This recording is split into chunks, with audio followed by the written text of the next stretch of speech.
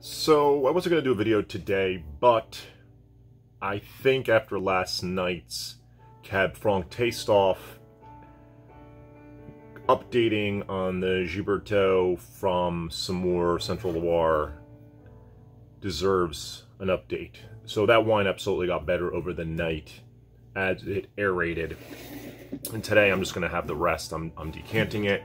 I'm going to drink it over the course of the next few hours, but it's last night in the glass. I just let it sit for about an hour, hour and a half, and it just got better. It's 12.5%, which in this day and age is such a low ABV, which I think why with slightly higher ABV ones, I thought those were extremely higher, a lot higher, but the Working Dog and Chantecaille's Cab Franc, but I think I did a slight disservice to this wine. I think this is absolutely a 4.5 out of 5, so I upgraded the score. Not that it matters all that much, it's how much that you enjoy it, but it really is an amazing Cab Franc. One of the best I've probably ever had, and I'm not even sure on the price. I think it's a little more than I had said yesterday, but it doesn't really matter. Very difficult to find. And it absolutely has that French Bordeaux scorched earth aroma and a little bit on the palate. And then some of this dusty cherry. I didn't say it yesterday. Cab Franc sometimes has this dusty cherry component to it, to me. A gritty cherry kind of component when I have it. And I absolutely love it. I think Cab Franc is really great. Cab Franc being the parent, one of the parents to Cab Sauv. So Cab Sauv is Cab Franc and Sauvignon Blanc together, and they made Cab Sauv out of it. You know, the most desired grape in the world.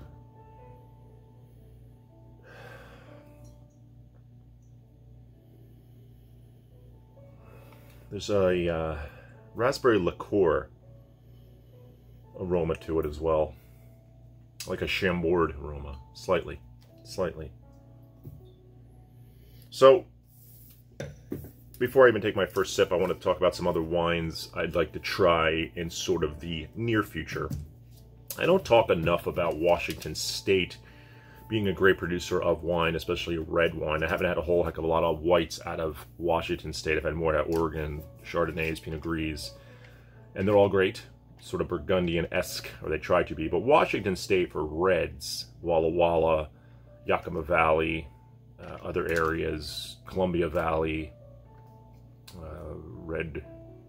I forget all the AVAs up in Washington, but most of the cabs and cab blends are fantastic, especially if you spend a few extra bucks. You don't have to go too far up to get some really high quality wine. The Pirouette, the 2016 one I bought a case of, was about 40-ish bucks, and it tasted to me like a $90 wine, $80 wine, easily. Just amazing. I have one left. I'm so upset I kind of ripped through them, but I want to get another wine from it. They're called Pursue by Bear, made. There's a actor, I think Kyle MacLachlan, or I forget his full name. I can't even tell you what he's actually in. He's not some type of A or B actor, but somewhere along the line he was in Hollywood, and he's got his name. And there's this wine called Pursue by Bear up in Washington, and it gets some pretty good reviews for sort of a celebrity wine, even though it's not really a celebrity wine. He has a legit winemaker and everything else that goes with it, and I think the wine's about 60 to 70, and I'd like to try that in sort of the near future. And that's not inexpensive, but I expect really great things out of it.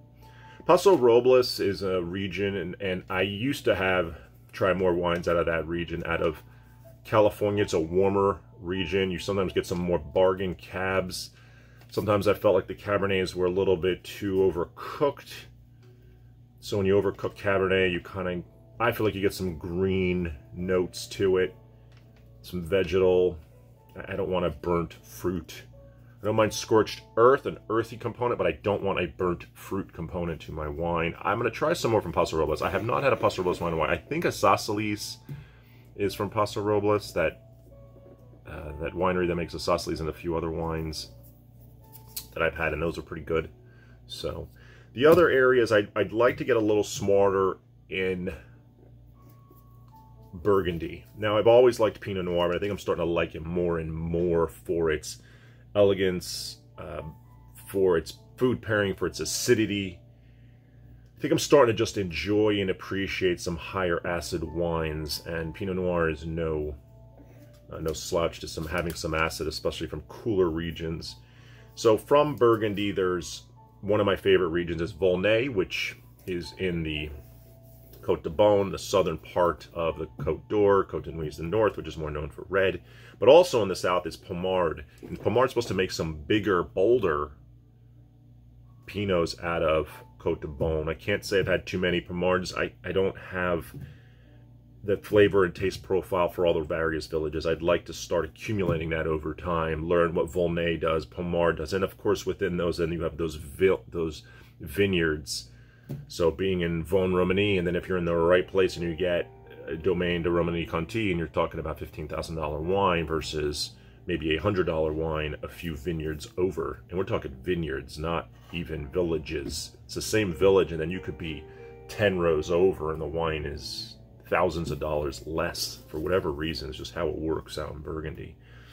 And maybe I'm exaggerating that it's 10 rows over, but they are very specific in that way. The plots are very important. The vineyards are very important. That's how you get a Grand Cru vineyard in Burgundy, and a Premier Cru vineyard.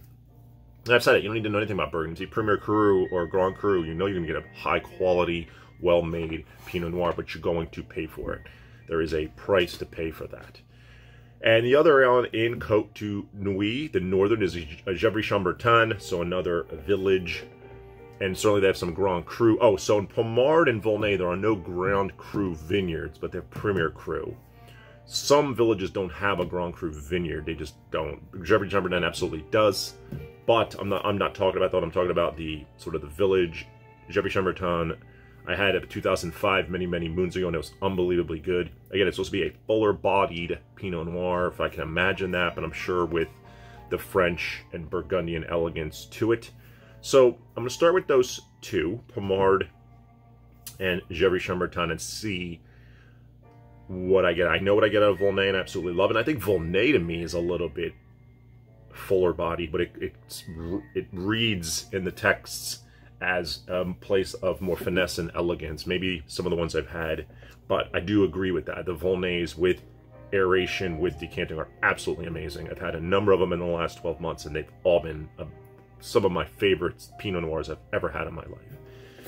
Recently had a Pinot Noir that bought from the Finger Lakes. It was absolutely amazing. Mokushla from Heart and Hands winery up there. Great acidity. Lighter than you would think, but the best Pinot Noir from the Finger Lakes that I had tried, and really great. Almost crave-worthy. It's really a great high-acid Pinot that could go the distance, and just it opened up as the night went on, and it was fantastic. So those are some of the things I want to sort of pursue in the next 6 to 12 months, let's just say. Let's be liberal in the time frame here.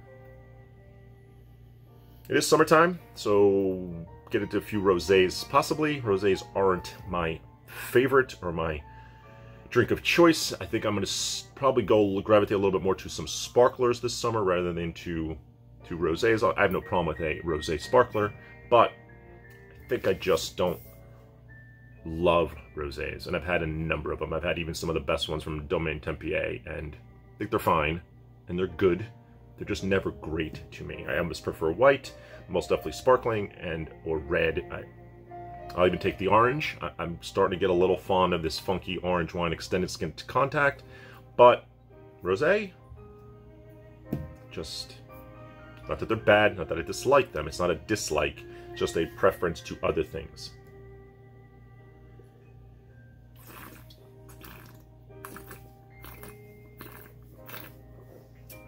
So, pretty sure he's a natural winemaker.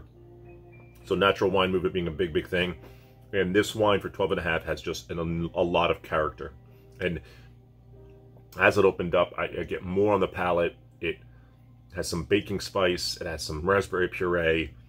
It's finessed and elegant for a Cab Franc, but still has body and texture and length and acid. It's making my mouth water, as well as, and the tannin levels is lower than the other two for sure, but it's just stylistically different than those, but it's amazing in its own right.